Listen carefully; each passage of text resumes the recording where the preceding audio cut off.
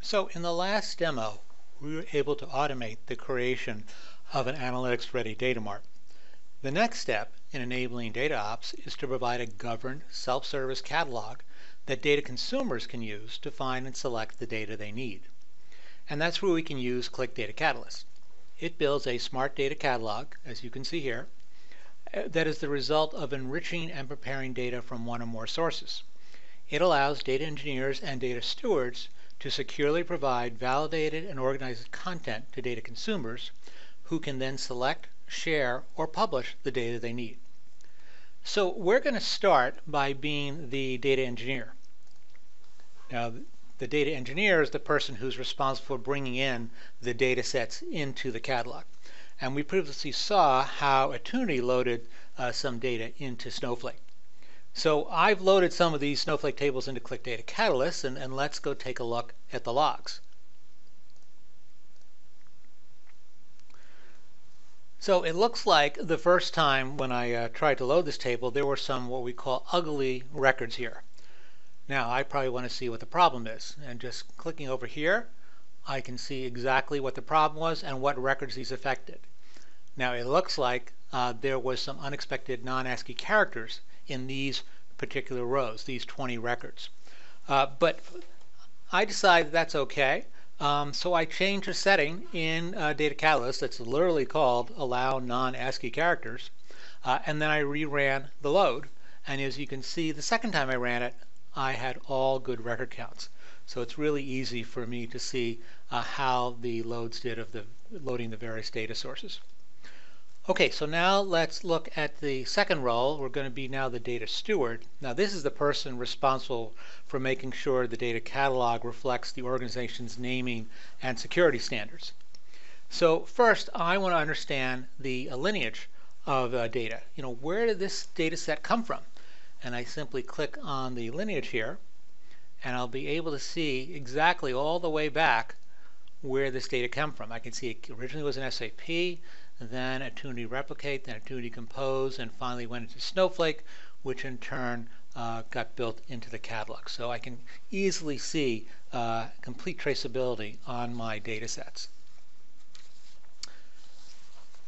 An important issue for the data steward is how can they both allow data consumers to have self-service access to the data while also ensuring that any confidential or personal information is not visible.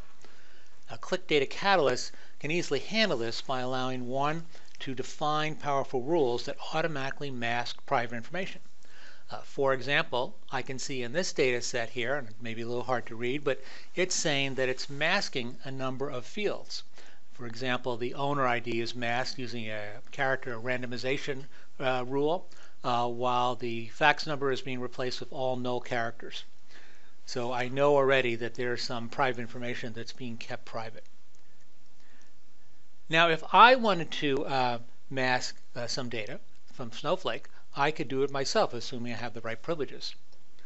So I'm going to go back to that particular data set that we looked at before. And in this case, I'm looking through the particular fields, and I decide that this field needs to be secure. It's sensitive information. So I simply click the sensitive button and then pick which masking rule I want to apply to it. And just like that, it is now masked from public visibility. Okay, so we start by being the data engineer and how Qlik Data Catalyst can profile and quality check the data when it's loaded. We then saw how the data steward can look at lineage and mask sensitive information. Now let's finish up by being the data consumer. And they're the person who wants to look for the data that they need to perform some type of analysis.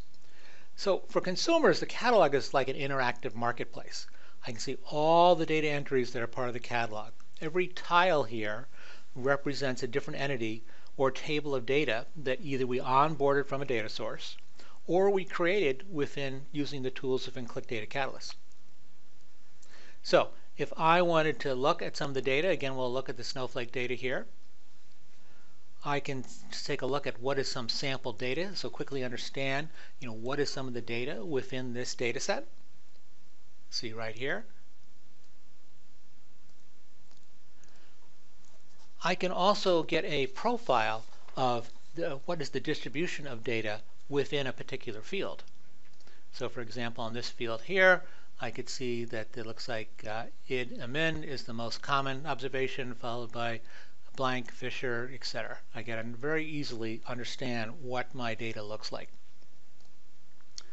So let's say we're now looking for a particular set of data. I can use the search capabilities here and very quickly search for data sets within this catalog that match the criteria I'm looking for. So I've done a search here, and I want you to notice something here. The one on the right claims this is a QVD data set. So this is the Qlik file format that many of you are familiar with. It can now be organized by Qlik Data Catalyst just like any other data source. And just as important, QDC allows Qlik users to unlock this QVD data. So they can easily see the metadata within the QVD. They can also share this data with other applications, not just Qlik. Also note something, that this QVD data set, it doesn't have the word customer here. So how was the search able to find it? Well, you'll see that I applied a business name to it.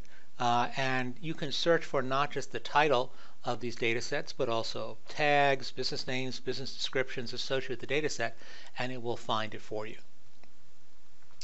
Okay, so in this case, I've decided it's the DIM customer data set that I want to analyze further. So just like if I'm on Amazon or another online marketplace, I add it to my cart. So now I can export it into a number of different file formats or publish it to a variety of tools. It could be something like Tableau. I could publish this to Tableau. However, in this case, I'm going to publish it to QlikSense. And I actually have two choices here. I can create a new app using this data set to create the new app, or I can add this data to an existing app. And that's what I'm going to do here. So I see a list of apps that I can add it to.